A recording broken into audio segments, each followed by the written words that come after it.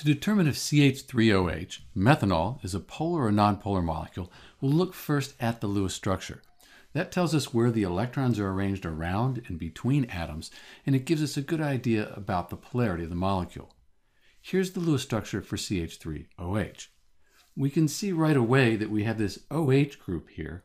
That's the alcohol of the CH3OH, the methanol, and it's bonded to the carbon. So that's how we know it's an alcohol. Because it's not symmetrical and because it's an alcohol, that makes us think that it's probably going to be a polar molecule. So this is a ball and stick depiction of the CH3OH molecule. Whites, those are the hydrogens. Here's our carbon, and this is our oxygen. And we have the two lone pairs of electrons here on top of the oxygen.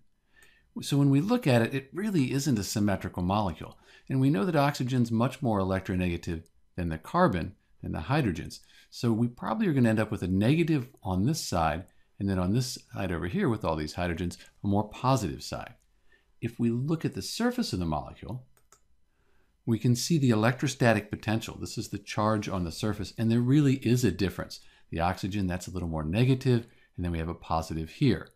Because of this negative and positive, we have a dipole, and we have poles. And if we have poles, we have a polar molecule.